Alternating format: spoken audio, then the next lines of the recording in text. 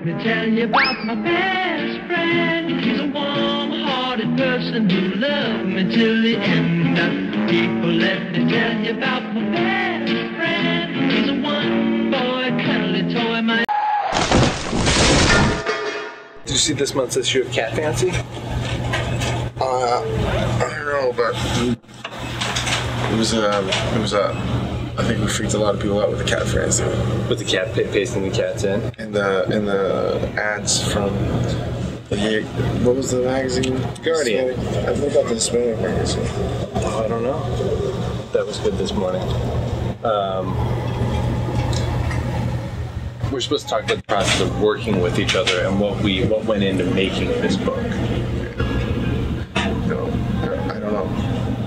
I mean, for me, it was an intense year-long experience of working on this. I mean, it took a lot of time to put those recipes together and to put the narrative together.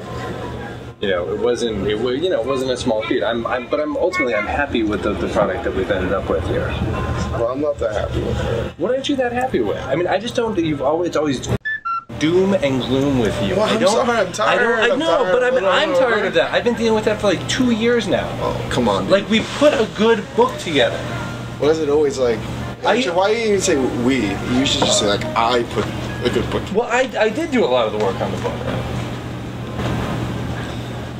You should find another ride home. I'm over this. Yeah, he's my best